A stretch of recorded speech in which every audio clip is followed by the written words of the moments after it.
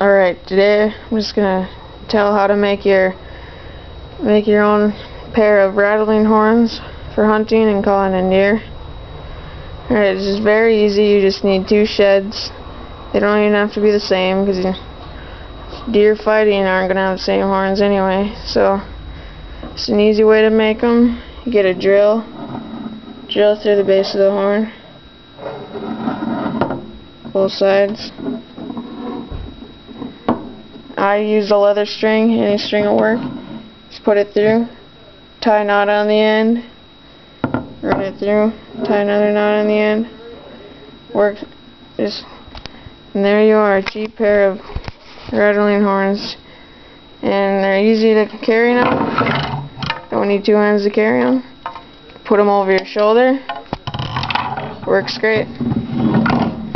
Okay. Now, cheap way to get yourself some rattling horns. Cheap and easy.